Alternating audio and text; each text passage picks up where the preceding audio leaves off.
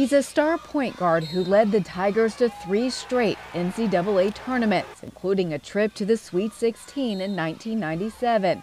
Now Terrell McIntyre is heading back there again. First time as a player, you really don't realize what you're doing. You're kind of in the moment.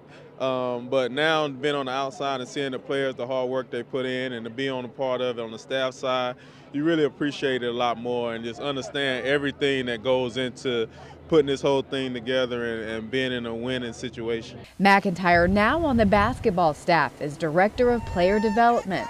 The 40-year-old has shared his experiences with the players, especially the guards, relating most to them. And I told them, y'all better than that team that I played on. You know, you're more talented, and these guys really genuinely love each other. You can hear them in the locker rooms and after practice, before practice, just the camaraderie with this team is unmatched.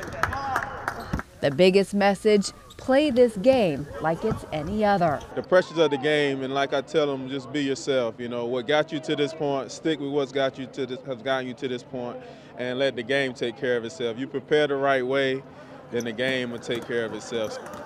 The Tigers now looking to do what McIntyre's 97 team couldn't: make it to the Elite Eight.